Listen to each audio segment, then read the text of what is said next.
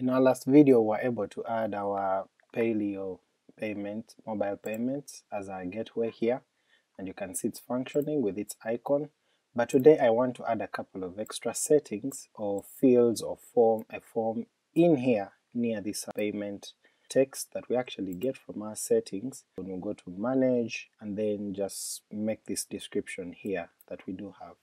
So I'm going to add some fields here for us to actually validate and have the customer input all their details in here. So first and foremost, we need to go back to our code. We'll look in our plugin, which is the Payleo right here. We're going to create a new file which we shall call Payleo, check out description, fields, and we shall copy this and then make a new file inside our includes. Done. And then we'll start it off with our PHP, and then next we're going to use is a WooCommerce filter, which is very descriptive in nature, called WooCommerce Gateway Description. And WooCommerce has done a very good job about naming filters and the different hooks that it has, and making it very easy for us to actually tap or even just look out and say, what if I tried this, what if I look this? When you're googling, it makes it very easy for you. For our callback, we're going to have ClassicPress, Payleo, then description, fields. So I'll add the P that's missing here, copy this, we shall add a priority of 20 because we don't need to do this immediately on firing, and we're going to pass in 2 arguments. The 2 arguments are actually very easy, so I'll just correct this for coding's purpose. Then we'll pass in 2 arguments. The next thing we will do is add our function here, ClassicPress with that, and then we shall add our 2 brackets here. Now the 2 arguments that we actually get for free, one is called a description, which we shall return at the end, and then we're also going to pass in the payment ID. So that will help us figure out a couple of things to make it very easy. First of all, we need to return this description to make sure nothing is broken, and then what we're going to do is we're going to add an image, then we're going to add some forms to our field. Now we need to get the payment ID that we are looking for, and our payment ID for the Payleo in our gateway was actually Payleo. So we get it, and we're going to say if our current ID is not Payleo, so not equal to the payment ID.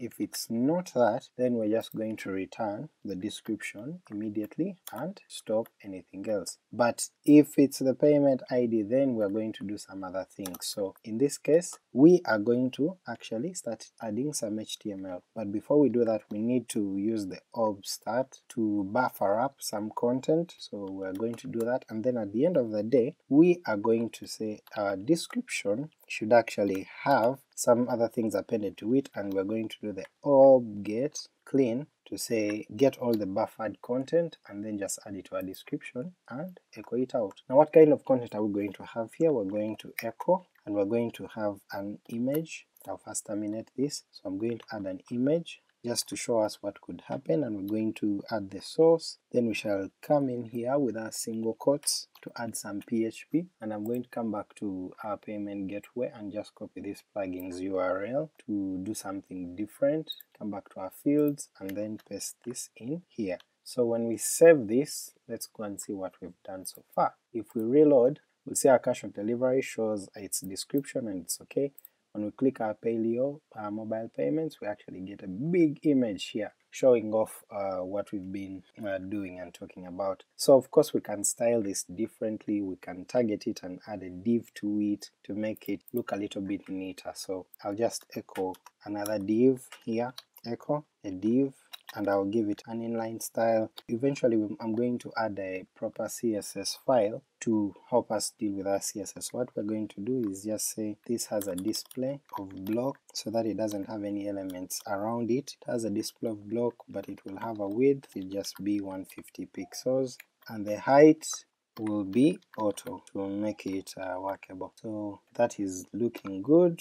We terminate this at the end, and then we're going to echo our closing div. Terminate this, come back, and then close off our div. So save this, come back, reload. Yeah, so this is looking nice. That's what we wanted to do. Now the next thing we're going to do is we want to add some fields to our particular description. Now already WooCommerce does sanitization, it does the cleaning, it does all the things, the validation, the sanitization. WooCommerce does it out of the box for us, so we don't need to reinvent the wheel. So what I'm going to do is actually just use the WooCommerce form field that we've used before. So WooCommerce form field, and I have a video that goes in expanse of how you can use these particular form fields, and I have added them to the description and also to the links that you see up there. So we're going to have a number of fields. The first field that we're going to have is actually going to be called, let's say, phone number. So we'll give it an ID of phone number, and then it's going to come with an array of details. It's going to actually be just an input field, so the type will be, I need to wrap this in single quotes, so the type will be a text field. And then when we have our text field, the next thing we're going to do is we're going to give it a label, and this label will be, of course we shall leave it translatable to the different languages that are available, and we're going to say this label is going to be payment phone number, and then next thing we're going to do is add our text domain, which we already quoted as Payleo from the other pieces here, Payleo payments woo. So copy this, come back, add it here, and then we shall have a class. Let's say if we wanted to add more styling to the fields, so we can have a class. By default we shall use the WooCommerce version of our classes. Now for classes in WooCommerce, they actually are an array, so you don't have just, even if you had one, you have to wrap it under an array. So we shall have the default form row, and then comma, add two more single quotes, form row wide, that is to make it go all across the whole expanse or the field. And then what we're going to do is we're going to require it, so we'll add a required, and then we shall say that is true. So that's the first field that we're going to add. Let's save this, come back and check what we've done. When I reload, come back to the Payleo, you'll see that we have a big beautiful box here that requires us to be filled in. It has that, it has everything as it should be. So if we try to pay and order out, these other fields are filled in,